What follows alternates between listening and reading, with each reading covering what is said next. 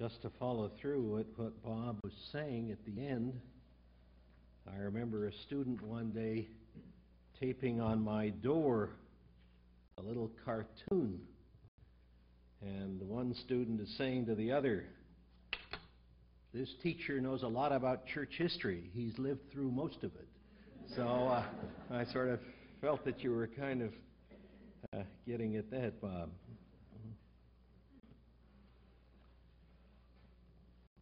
Our subject again is contemporary movements of Christian renewal. Last night we tried to look at the Methodist/Pentecostal heritage. Tonight we come to Evangelical Anglicanism. I think for many of us, the Methodist, and in its more modern guise, that kind of Christianity, Pentecostalism, and what flows out from it, is really not where many of us are at. We are interested in it, or we jolly well should be. If we're interested in Christianity in Canada, it's the most vital movement going. But for many of us, it's not just where life is lived. So it may not be too relevant. But I hope what we will talk about this evening may resonate with many of us. We are talking about a church experiencing renewal, which is a historical denomination. It's been around for a long, long time. So have the Atlantic Baptists. And there may be a chance of some mutual self-understanding here. The Church of England, and it's Evangelical Anglicanism in England that we're talking about, is an established denomination. And I'm just not using that word in the technical sense of the state-church relationship, although we will have to speak about that, of course, to understand it, but established, being accepted by society, having a place in society, with all of the nominality that goes with it. And I've heard from a few people in the last day here that Atlantic Baptists in some areas can be characterized or afflicted by nominality. Again, one may find some parallelism, some help, some guidance here. And the third thing I would say, there are probably others that might make it relevant, is that the Church of England lives in one of the most secularized parts of Western culture. And I think there are those who would say that renewed Christianity, vital Christianity, is possible in two-thirds world societies which are animistic and unsophisticated, and therefore they will see Christianity as kind of a step up the ladder. But we cannot and we should not and we must not expect that Christianity is going to be renewed in the secular or neo-pagan world of Western society. We would only be opening ourselves to terrible disillusion and discouragement if we were. And yet, I think there are many things happening in the Church of England, in England, and particularly in that section known as the Evangelicals, which tend to say remarkable things can happen in churches in our most secularized areas. Now let's go on and say a little bit more about the Church of England as background. And maybe I'll say too much here because I've spent a lot of my life studying this, and you try to boil that down into a few pages. Anyway, let's take a crack at it. It is an established church. Now here, using that word in its more precise sense, a state church. It is a segment of Christendom, all these words having precise meanings, that close linkage of church and state which goes back to Constantine in the 4th century, which became the patron of Christian organization in Europe throughout the Middle Ages, in the form of Roman Catholicism, and at the time of the Reformation, many of the national Protestant churches of Western Europe adopted the Christendom model of that virtual interpenetration of church and state, or church and state, as in other images, are two sides of the same coin. In the German principalities and throughout Scandinavia, these churches were known as Lutheran. In some of the Swiss cantons, in the Netherlands, and in Scotland, they were known as Calvinist or Reformed or Presbyterian, all meaning virtually the same thing. And in England, known as Anglican. If you've studied church history, these three entities, these three Christendom churches, state churches, are often called the Magisterial Reformation. Now that Christendom is being dismantled, it's fascinating to compare what's going on in today's world with what happened in the 4th century in the Roman Empire, when Christendom was being built. And almost month by month you see some decision made by some level of Canadian government that is just a bit more dismantling Christendom. Some people argue it's a bad thing, some people argue it's a good thing. We're not here to pronounce on the merits or demerits of Christendom, but we are here to say, of course, that it is being taken down in our day. So when you say the Church of England is a state church, it doesn't mean what it once meant, but it still means that the Anglican Church has a unique position, recognized by everyone, atheists included, as an essential entity of English history, identity, and culture. The whole country is still divided into parishes, with an Anglican church building there and a clergy, maybe serving a few parishes in our day, but there they are. There is not a cubic centimeter of England that is not divided and encompassed by a parish. And the clergy person has responsibility, at least theoretically, for the spiritual well-being of everyone within that parish. The church's leaders, officially and unofficially, have ready access to the corridors of power. It is fascinating if you spend any time in England and you see the secularization of society, and yet on every serious issue, the Archbishop of Canterbury, the Archbishop of York, some other bishops, and perhaps some academic theologians from Oxford and Cambridge will be asked to comment. And it is not like it would be in Canada, perfunctory. They want to hear what these people have to say, because they believe they represent something that is absolutely essential to English society and to English life. The upper classes of society, be they aristocracy or the land-owning gentry, have some traditional and very strong traditional links with this church.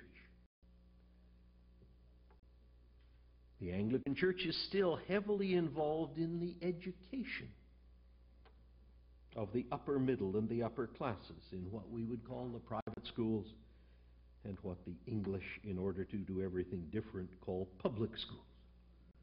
All of these have their chaplains and their chapel services, and still that whole body of people who will assume it's gathered some eminent place in English society, they are all getting some kind of dose of the Church of England. The ancient universities of Oxford and Cambridge, exactly the same kind of thing. The Church of England is not only an established denomination, it is a very large denomination. Today, having some 12,000 clergy. Atlantic Baptist Convention, what have you got, 500? Be fairly near. So something that is 24 times as large as you are in clergy. That's quite a sizable body, simply thinking of clergy. Some 2 million people are assumed to be fairly much involved in the life of this church, and of course millions more are linked by ties of baptism, confirmation, family, and history. The next thing, to use a time-honored phrase, it is a comprehensive church, for which I suppose the nearest present-day equivalent would be a pluralistic church. Well, plural doesn't quite hit what we want, but it probably is about the best we can do. Ever since the time of Elizabeth I and the Elizabethan succession and the Elizabethan Protestant development, the Church of England has tried to provide a home, a spiritual home, for every Englishman. Now, of course, in our more secularized day, and with the removing of some elements of the establishment, personal choice, personal religious persuasion has to be allowed in here. But still, the Church of England, by its very nature, tries to include everyone who in any way would want to be a part of it. In its comprehension, there are three distinct sections of the church, which today are usually called, on the one hand, the High Church, which emphasizes the Catholic tradition. Realize they will argue that the Church of England was there long before the Protestant Reformation, and that what carried on after the Reformation had strong ties of continuity with the medieval past, and even get away back into the Celtic missionaries and all sorts of things. There is that tradition, a very strong sacramental kind of Catholicism, without the Pope, no Pope, but a very Catholic, called High Church emphasis. There is also the Broad Church, which seeks to make what is considered to be an adaptation of Christianity in line with philosophical and societal shifts. So it seeks to be that which is particularly sensitive to the present mood, and to adapt in some way Christianity to that. The third is the ones we are talking about. They are referred to as the Evangelicals, who are therefore known to stress the authority of the Bible, the centrality of Jesus Christ crucified and risen, the reality and necessary of personal faith and conversion, and a life of active discipleship. With this kind of comprehension, the Church of England has no official theological colleges or missionary societies. Now, it is hard for us as North Americans, with our love of tightly knit ecclesiastical structures, to realize how a church can get on this way. But we all know of the old English policy of muddling through. Now, nobody else should ever try it, because it would drive you bananas. But if you have grown up in that kind of society, which in many ways these are medieval relics, I don't mean things you worship, but it's the medieval inheritance from a long-distance society, it works for them. So all theological colleges, all missionary societies are run by representatives of these various interest groups, you might say, in this very comprehensive and pluralistic situation. I don't think one would ever understand the Evangelicals and how they survive and thrive in the Church of England without realizing they run their own seminaries. They run their own missionary societies. So often in North American history, great battles have been over the missionary societies. That's split denominations and all kinds of things. It can't happen, because you may not like what one missionary society is doing. Well, toddle off and start your own. But you're still within the fabric of the denomination. A very, very different situation than we have in North America, and often takes us an awful long time, not only to understand, but kind of emotionally to be able to relate to. Also, we ought to say, it has been a church with a required liturgical order for its services of worship. An order which, at least many of its supporters would want to say, is a very biblical order. And through constant repetition, it is believed really gets into the minds and spirits of people. It is interesting, in the early days of the Evangelical awakening, say in the mid and late 18th century, the few evangelical clergymen of the Church of England were around would often be complained to lustily by people who were saying in their community they were leaving the Church of England because the gospel was not being preached. And the usual classical answer was, if you don't get the gospel from the pulpit, you will certainly get it from the lectern where the prayer book was used. There would always be Bible Christianity there. But it is liturgical. And so the use of the prayer book has been a distinct part of the heritage of all sections of Anglicanism. They would all agree on using that. They had to, but I think fairly willingly all used it, and none more than the evangelicals, who were very, very committed to prayer book liturgical worship. Also, there is a great deal of freedom in this kind of church. Far more freedom, I think, than normally we get in North American churches. Now again, it's hard for us. I mean, here we are North Americans, we are the bastion of freedom. But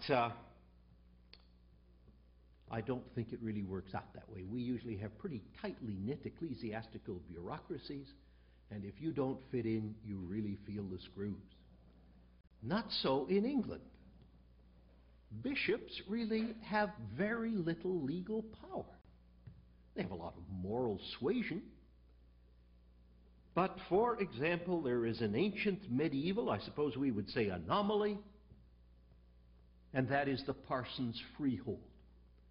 Once a clergyman is inducted into a parish, unless he tries to blow up the Houses of Parliament like Titus Oates on the 5th of November, or he tries to shoot the Queen, nobody, bishop, archbishop, nobody can get him out of that parish.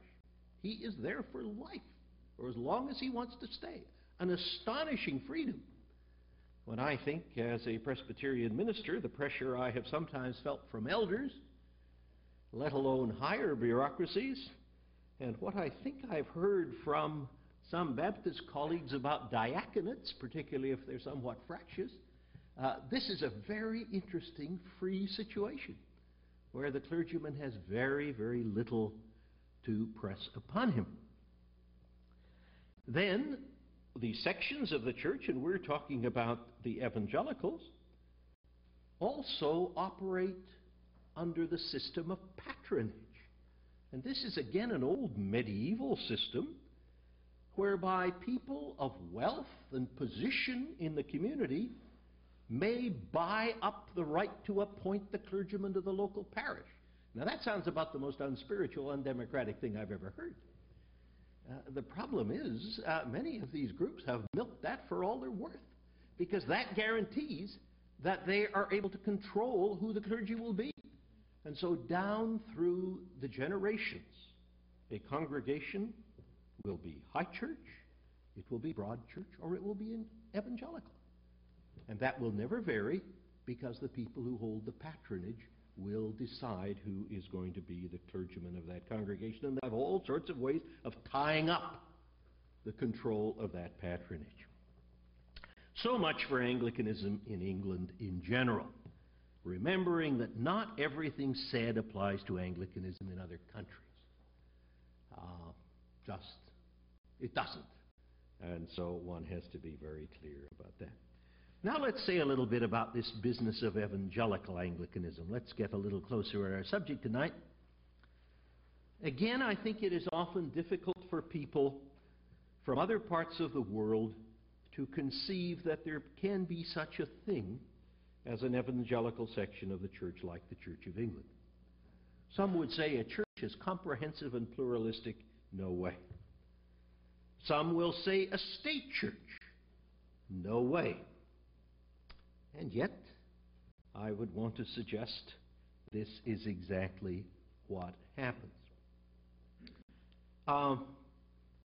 Then you might speak of your maritime background here. Certainly in Canadian church history, Nova Scotia is considered as old-fashioned high churchmanship Anglicanism. There are the exceptions. There's St. Paul's and Trinity in Halifax, but I guess these are the exceptions that prove the rule. In New Brunswick, it's always assumed that it represents not an old-fashioned high churchmanship, a 19th century, late 19th century Tractarian, very, very high church indeed. And now, of course, there's the Stone Church in St. John, and you get, again, your few exceptions, but there aren't very many. So it might be very easy for a person growing up in Nova Scotia or New Brunswick to say, I have never heard of such a bird as Evangelical Anglicanism. But all one can say is, be assured, in England there's lots of it, and in other parts of the world as well. However, this should not be true of people in Acadia. If I have read Acadia history properly, I remember that the founders in 1828 were Anglicans who had left St. Paul's in Halifax, not, I think, because they were disagreeing with being Anglicans, because the bishop would not give them a gospel preacher. And as a result, they hiked down the road to the Baptist church. Now, I'm sure they became more and more Baptistic as time was on, but still, it was these people used to position in the colonial society of Nova Scotia, who, if I understand it correctly, were absolutely key in the founding of Acadia. So I hope you will have some sign of sympathy with this matter. As far as books are concerned, very little good bibliography on Evangelical Anglicanism. There have been a couple of books written in recent years. Hilson Smith's The Evangelical Anglican, 1734 to 1984, Randall Mannering's 20th Century Study from Coexistence to Cooperation, but neither really are very good history. We have Peter Hawkins' Streams of Renewal. Again, he's a Roman Catholic, interesting. And I'm not sure he quite gets the feel of some of the people he's talking about. So we look forward to lots being produced by people on this very important subject.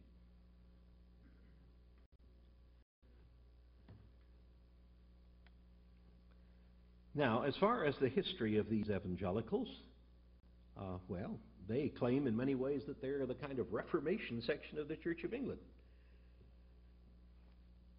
Soon after the Reformation, the Puritans begin to emerge, and let's remember that the first 2 or 3 generations of Puritans are loyal Anglicans. It's only when they get booted out in the Great Ejection of 1662 that they become Presbyterians, Congregationalists, or in a few sense Baptists. But of course, Puritanism has its great decline in the late 17th and early 18th century. And so it's not until the 1730s that we begin to get a renewal movement starting in the Church of England. George Whitefield, John and Charles Wesley, because of the affinities, the latter two, with Methodism, we sometimes forget that Methodism was an Anglican renewal movement. That's what it started as. But for many reasons, part the Wesleys' feeling that the world was their parish and they could not be inhibited by the parish structure, just being prepared to serve within a parish. Therefore, over time, Methodism became clearly distinguished from the Church of England. But by 1790, by the end of what we were calling last night the first evangelical awakening phase, a quite clear body of evangelical Anglican clergy are in existence. About 300 of them, it's assumed by 1790, scattered all over the church, in a church which that time had about 20,000 clergy. If there are 12,000 today, there were almost double that in those years. So they were a tiny, tiny group. Talk about the day of small things. It would be hard to see that written out any more clearly. Perhaps the most prominent member of these 300 evangelical clergy near the end of the 18th century would be John Newton, the incumbent of St. Paul's. But the great hymn writer, Amazing Grace, how sweet the name of Jesus sounds, and all kinds of very basic and classical and traditional hymns, a great spiritual counselor by his letters in Cardiphonia, a preacher and a man of great vision. During the period of the Second Evangelical Awakening, which we said last night would be about 1790 to 1825, evangelical Anglicanism expanded rapidly throughout many parts of England. There were two great leaders. One was a clergyman by the name of Charles Simeon. Simeon was a bachelor. There seems to be a long tradition in the evangelical Anglicans of bachelor clergy who seem to have been among their ablest, causing many people to wring their hands and saying, well, how wonderful if these men would get married and have big families. But they seem to have felt that God has called them to the celibate life, and they certainly have poured themselves into wonderfully effective ministries.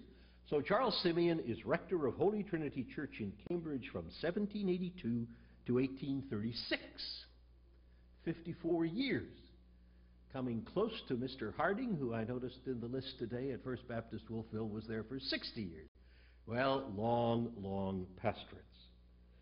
It would be very hard to overestimate the influence of Charles Simeon at the heart of that great university in his remarkable ministry. The other leader, and what a leader he was, William Wilberforce, Member of Parliament, as one historian has described him, the moral conscience of the English-speaking world of his day. Leaders, indeed, that this section had in the early 19th century. As has already been mentioned by Robert tonight, these men and a number of others with them became known as the Clapham sect, because a lot of them lived at Clapham near London. If you spent any time in London, you know that Clapham Junction has more trains go through it than any other place in the world. What is it, every 13 seconds a train on its way into London goes through Clapham. It's a rather grotty place today, but 200 years ago it was very much of a beautiful suburban area. And so these men gathering together were involved in the founding of missionary societies, of evangelistic agencies, and of philanthropic groups beyond number. One historian has estimated that Wilberforce was on the board of 69 missionary, evangelistic, and philanthropic organizations. And that was not tokenism. He didn't marry till he was 37. It was estimated prior to his marriage he gave 6/7 of his income away. It was a large income, came from a very wealthy family, gave him away to these kind of ministries. And that he gave a tremendous amount of his time to these agencies. So it wasn't token membership. It was deep, sacrificial, personal involvement. Not to be wondered at, then, that the great Evangelical Anglican Missionary Society, the Church Missionary Society, the CMS, still existing today, became in the 19th century the flagship of Protestant missions. Missionary theology, mission methodology, mission practice was usually worked out first by the CMS, and then everybody in the world mission movement tended to buy it. Within this period of the early 19th century, the evangelical section of the Church of England, the clergy, will multiply 10 times. 300 in 1790, about 1825 to 30, you're up to 3,000. By the mid-Victorian period, they had grown further to about 6,000 clergy. One of their number, J.B. Sumner, had become Archbishop of Canterbury. And there were many bishops and deans and archdeacons and other ecclesiastical officials from this section of the church.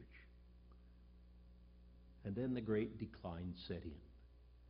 The great decline of all evangelical groups and bodies from about 1890.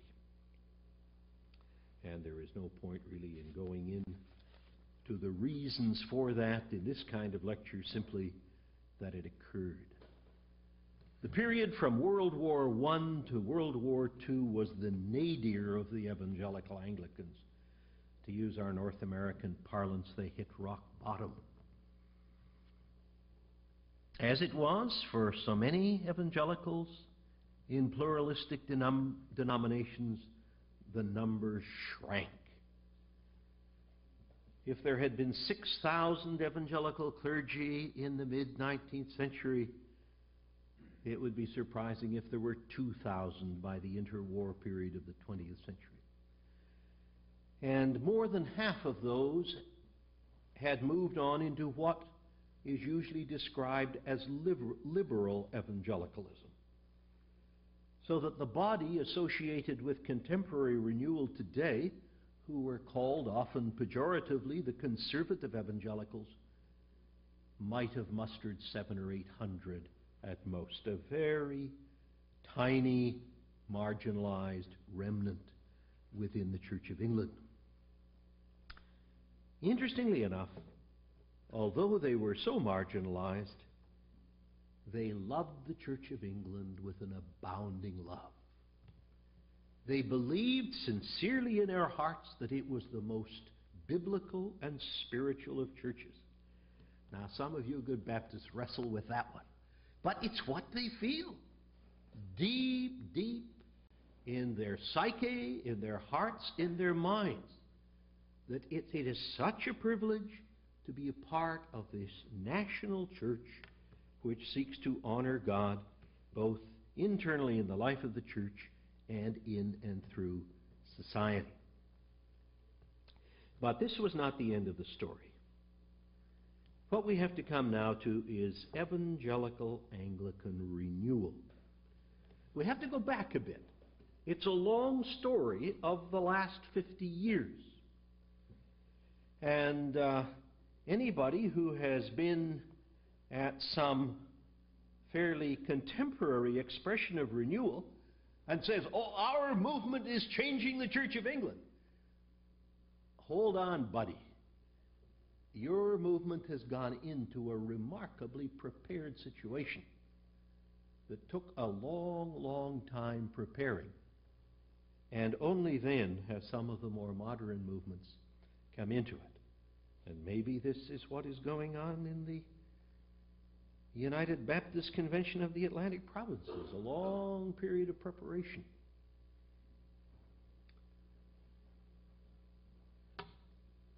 As we have said, this renewal, starting about the end of World War II, has taken place almost entirely among those known as the conservative evangelicals.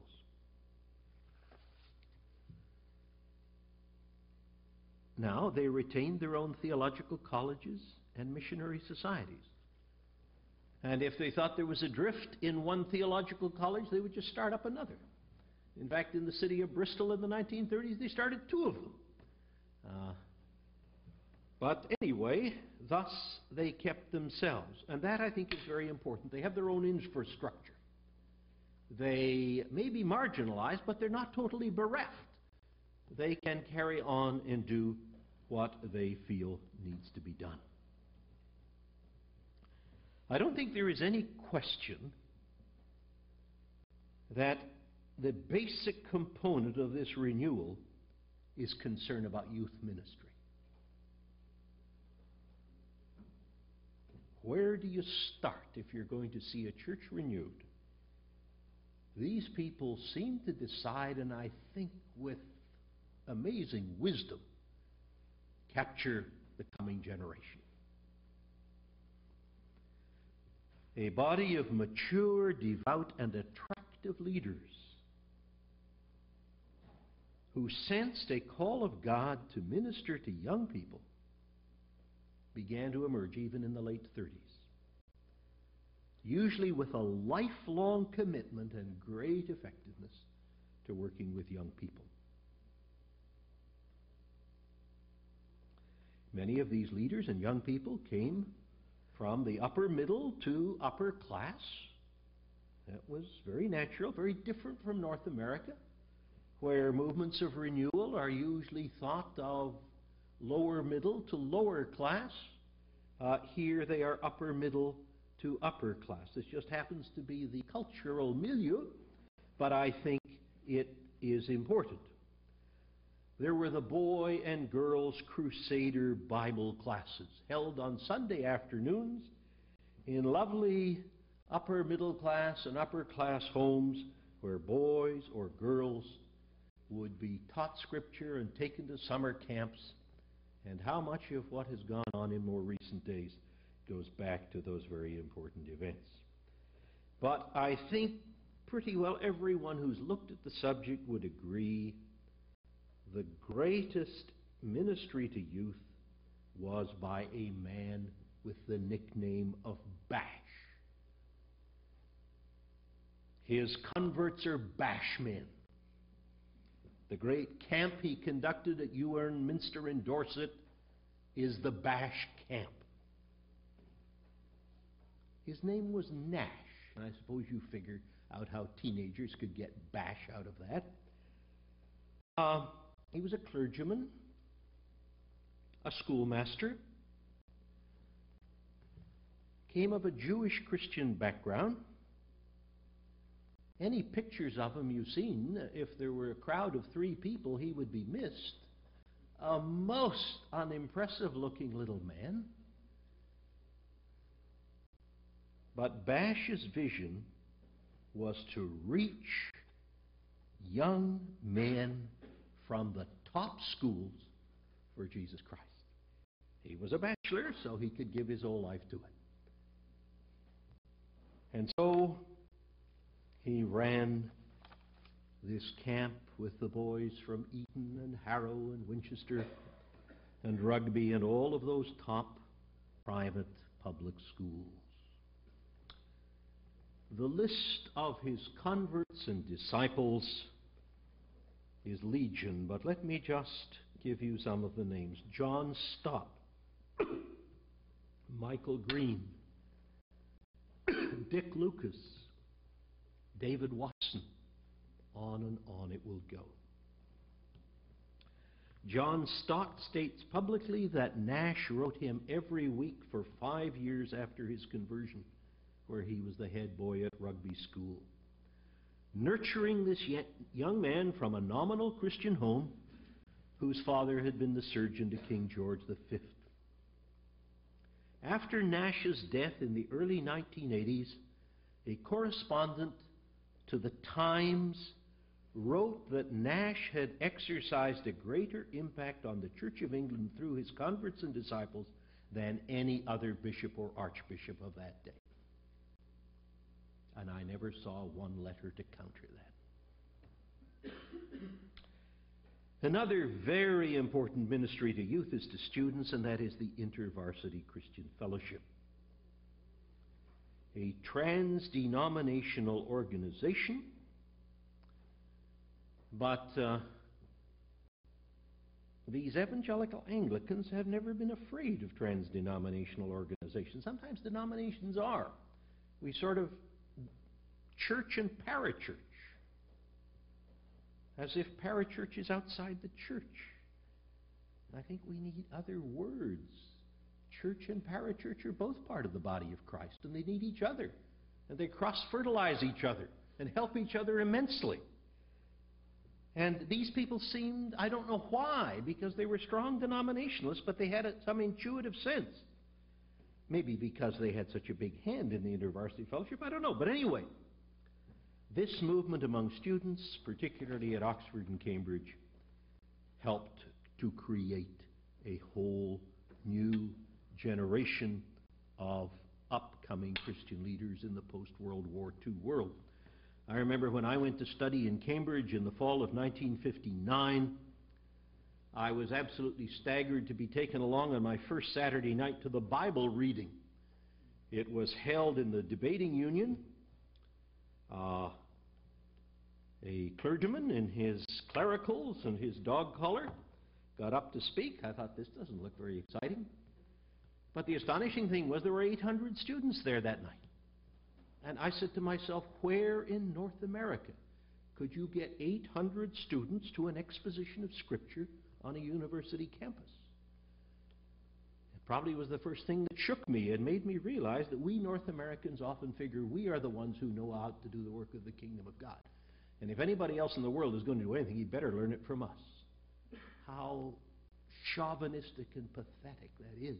You go to many countries, you find Christians in their own setting are doing infinitely more effective work than we North Americans believe that we are doing. Within days, I discovered that the colleges of Cambridge were honeycombed with Bible studies and prayer meetings and Bible teaching sessions, that some 1,200 students at Cambridge, almost 10% of the student body, were involved in this movement, by far the largest student group, as you might call it, on campus. This certainly had a very, very great impact. And of course, InterVarsity Fellowship began its work of encouraging writing and then providing publishing for biblical and theological works, kind of thing that Dr. McCrae was mentioning last night when he said the Evangelical Anglicans were the best writers he knew in our day on evangelism, so they have been in other areas as well. Also in 1954, there was the Billy Graham crusade in Haringey in North London. I suppose it would separate the men from the boys if we said, who can remember that?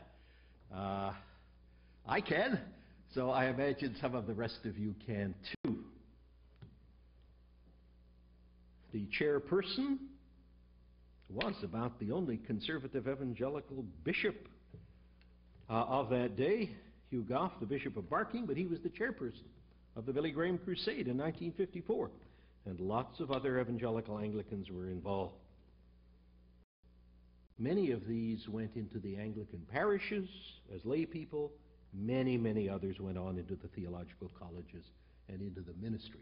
And if you talk today with those who are about retirement age, over and over and over again, I came to Christ through the Haringey meetings of Billy Graham.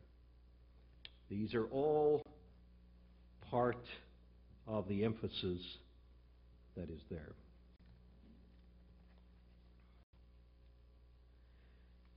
One particular item that I think is important in this whole renewal within the Evangelical Anglicans was the development of key congregations in almost every major urban area, and nowhere more than in the university cities.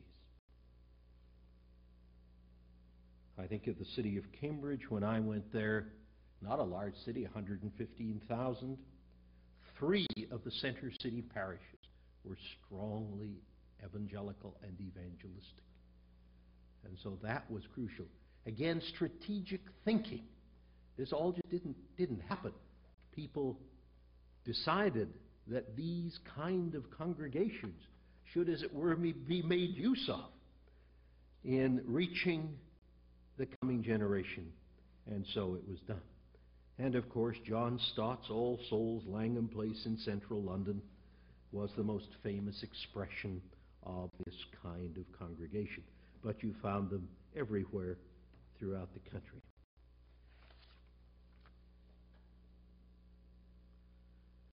Then ministerial societies began to emerge. And once again, John Stott. It almost becomes a record. John Stott, John Stott, John Stott. From being probably the most hated man in the Church of England when I first went to England 35 years ago, I remember people at Cambridge just gritting their teeth, and how this man and the young people he was producing would be ruining the Church of England. Today, he is expressed on every hand as the most important single individual, not only in the Church of England, but in the Anglican Communion worldwide. John gathered together a group called the Eclectic Society, and he made one rule. You had to be under 40 years of age. A clergyman under 40. He was going to shape the new generation.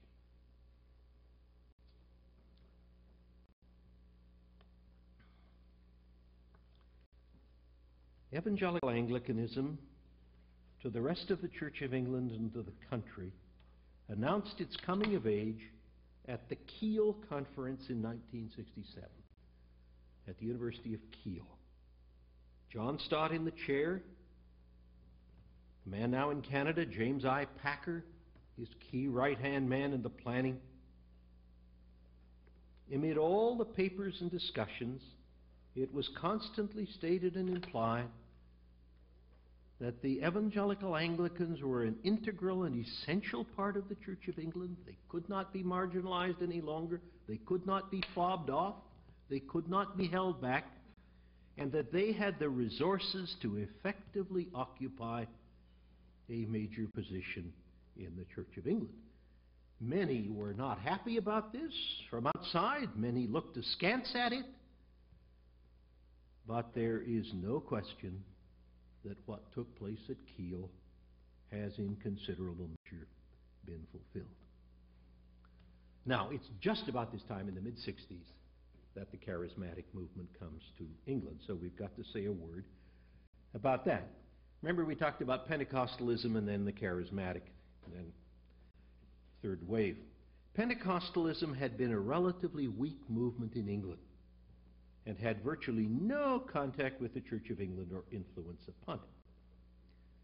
Now, you may ought to qualify that at one point, and that is, it seems generally agreed today that the largest congregation of any kind, the largest Protestant congregation in England, for the last probably 20 years, has been the Kensington Gospel Temple, which belongs to one of the indigenous English Pentecostal denominations, the Elam Church.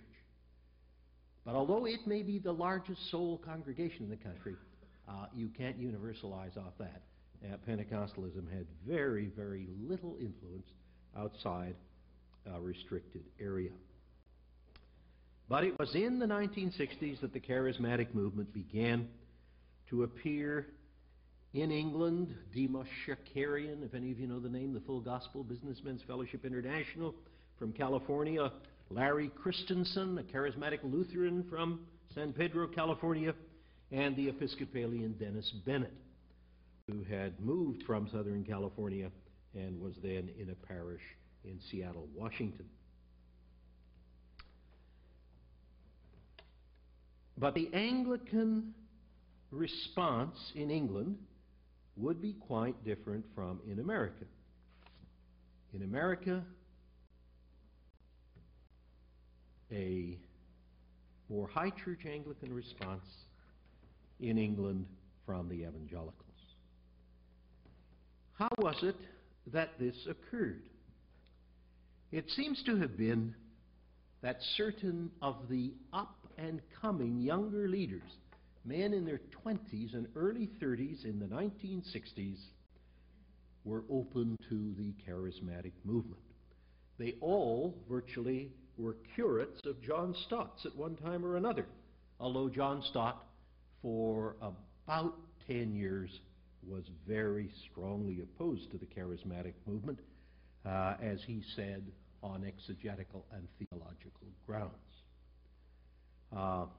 I don't think he has ever altered his exegetical and theological critiques, but I think he has realized there are other levels on which a movement must be evaluated, and he has changed some of his attitudes. Anyway, a number of these young curates of his welcomed this movement. The first was the Reverend John Collins, who in the mid-60s had left London and was the rector of St. Mark's, Gillingham at Rochester in Kent in southeastern England. This was the first parish in which charismatic worship and activity became an integral part of congregational life. Collins would then, in the 70s, move to a parish in one of the most wealthy parts of London, Holy Trinity, Brompton, and more about Holy Trinity, Brompton a minute later. Then there was Michael Harper. Michael set up the Fountain Trust. Most of these young men came from wealthy families. They had money of their own. They knew how to put their hands on money. He established the Fountain Trust, which became the center source of organization, encouragement, conferences, and so on for evangelical Anglicans touching the charismatic movement. He edited Renewal magazine for a number of years. Then David Watson came to the fore. Handsome, ramrod straight, a guards officer before he was called into the ministry. Very articulate, creative, imaginative. He accepted an appointment to, only the English could come up with this kind of word, a redundant parish. That's a honey, I think, a redundant parish. It means virtually non-functioning. It was in the city of York in the northeast of England, the northeast of England tending to be a spiritual wasteland. If you've ever been to the city of York, it is crowded with beautiful medieval churches, far more than anybody would need in today's world. And there, David Watson, his first Sunday, I think, met 12 people. But he began his ministry. I have an old friend who, at that time, a Canadian, was head of the Graduate School of Architecture at York University. This chap had grown up in a very dour section of Presbyterianism. And it was so strong that he could never get the monkey off his back. Have you ever met that kind of person brought up in a Christian background? They can't get rid of it, but they sure like to. And it makes them the most miserable people in all the world. I'd often wish dear old Bob would have become an atheist or something and got it out of his system. But there he had continued to go to church all his life, but grumbling and complaining. And if ever you sat down for a meal, he always got his cigarettes out and blew the smoke right in your face. He was saying something, some kind of a statement.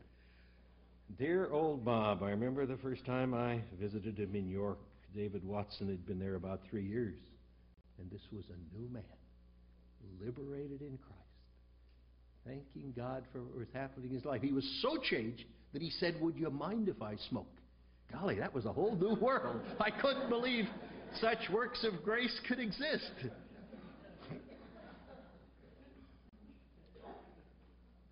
And of course, David Watson became famous for his liturgical dance out in front of St. Michael's Church with the tens and hundreds of thousands of visitors every summer going through the central streets of York and then bringing them into the services. His taking over York Minster, the great cathedral, and packing in 2,500 people some Sunday evenings, starting off with 12 within a decade or so, drawing people from all over northeastern England. Then, of course, he took on traditional evangelistic campaigns and he reinterpreted them into celebrations. A lot of worship. Many of us have been greatly helped by David's books. I believe in the church and I believe in evangelism. That excellent phrase that the greatest form of evangelism in the world is a church truly at worship. The sense of God's presence and drawing. David, as some of you know, was diagnosed with cancer, passed away in 1982, just about at the peak of his ministry. Kind of thing that one is left with all kinds of questions about. By 1978, one of the Evangelical Anglican theological colleges could claim that 80% of its students had charismatic input into their Christian lives. Many of the other clergy were also buying aspects of the charismatic movement. This is something I enjoyed watching in England. Somebody would buy healing. Somebody would concentrate on exorcism. No other charismatic mystification. Someone would concentrate on the new forms of music. On and on it went. Nobody seemed to feel as if they were being dragooned into anything. They were free to choose what they felt God was leading them to do, and what they should be implementing in their own ministries.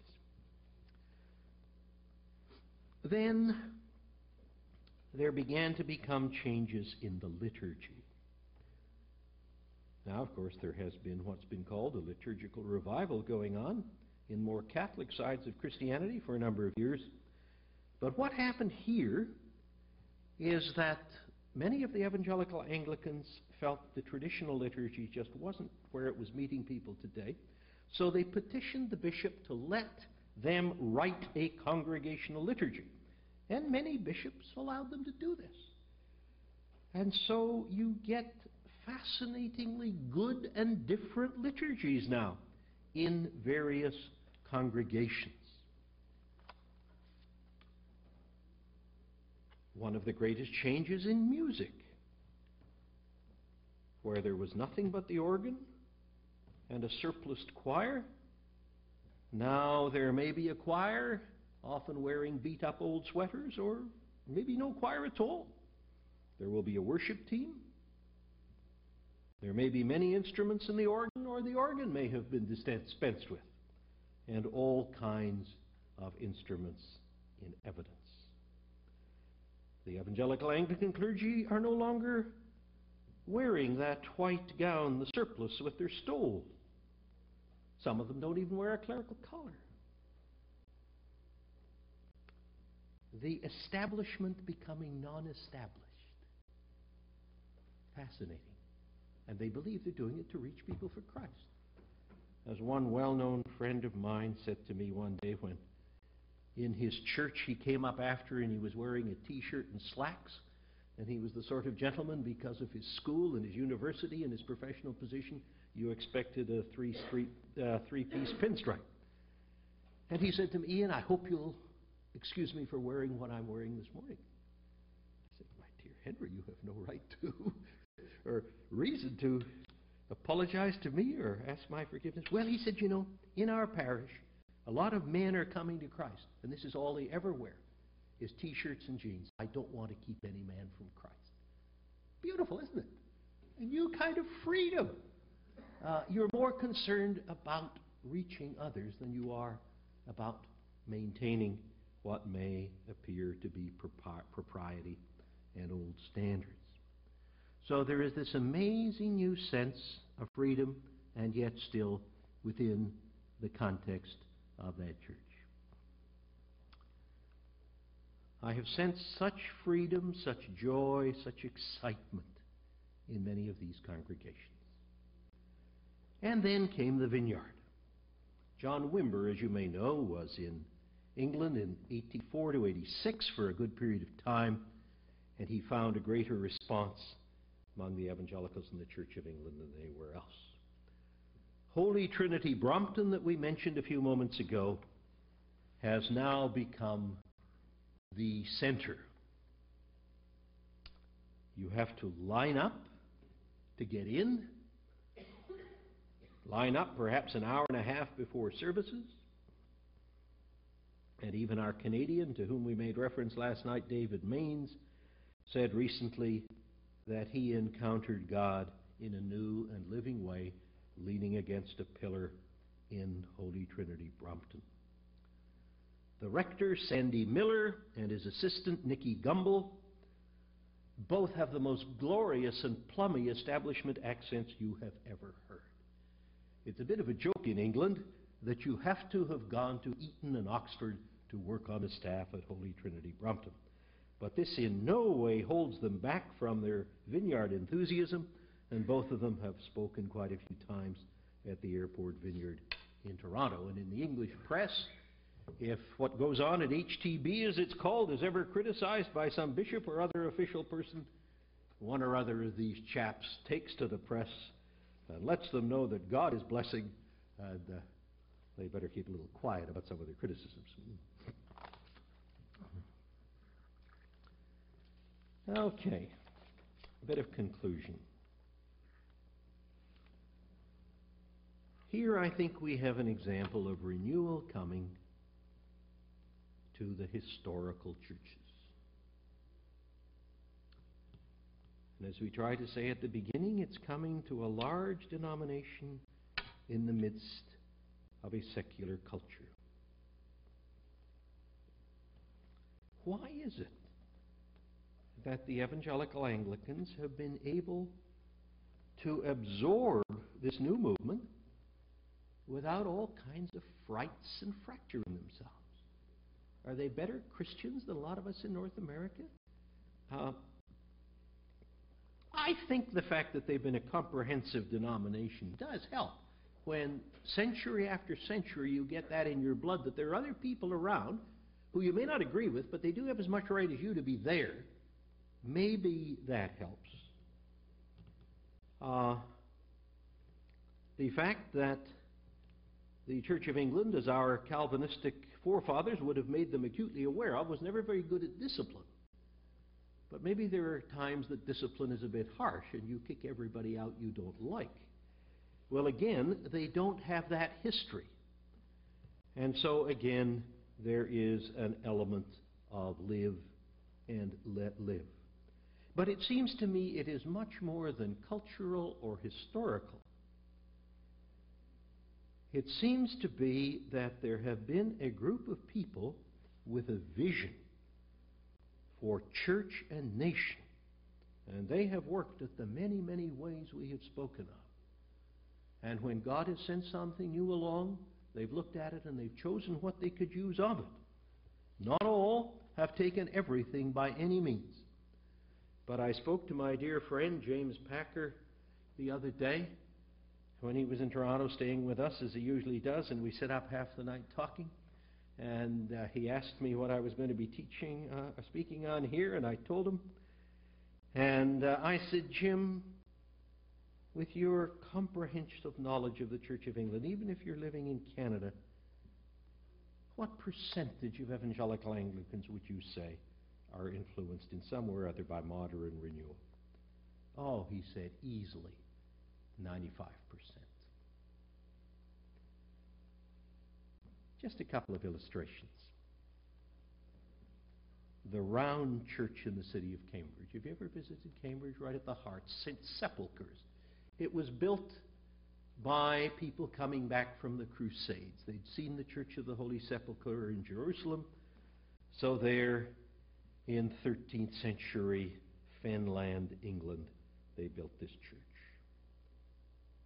It's had a strong evangelical heritage over at least the last 100 years. But in recent years it has grown and grown and grown so that they can no longer meet there. They have taken over the debating union of the university right behind the church, and there are 2 morning services with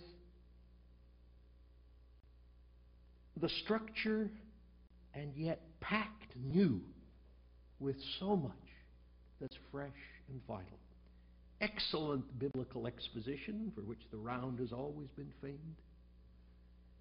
And young people comprising, I suppose, 85% of the congregation. Another illustration in Cambridge, this time concerning the leadership. The Bishop of Ely, which is the diocese in which Cambridge resides, is a man by the name of Stephen Sykes, a former professor of theology in the University of Cambridge. We have dear friends in the city of Cambridge, Arthur and Doreen Bishop, who come from the Open Plymouth Brethren. When Arthur retired from business, a local Anglican parish asked he and his wife to run a halfway house for them. And so they spent about 5 years there.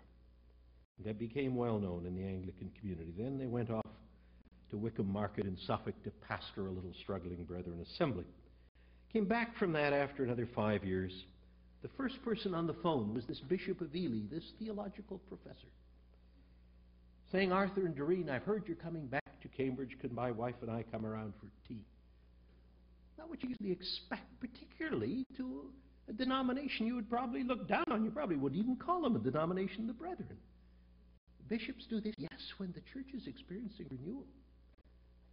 And he said to Arthur, we have so appreciated your ministry among us. We would love to have you preaching in some of our vacant churches every Sunday if you do it. This openness, this freedom.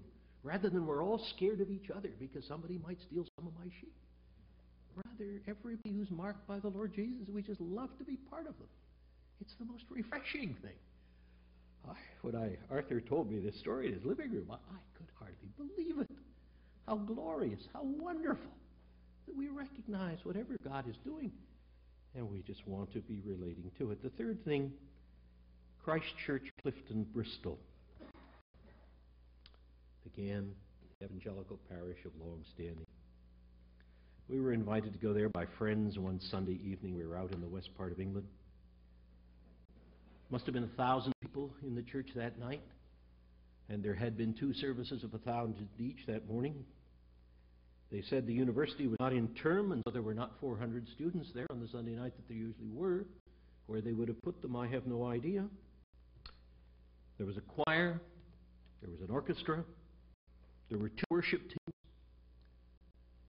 The music leader was a converted Hungarian Jew who had music rolling out his fingertips.